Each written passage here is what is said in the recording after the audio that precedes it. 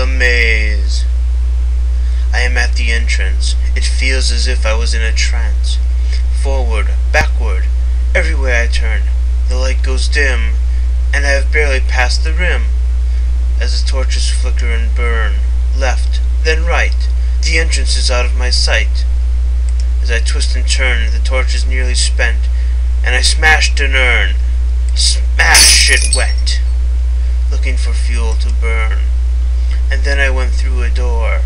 There was a hand on the floor, pointing away from the door. As the torchlight dimly lit, I felt myself smashed and hit.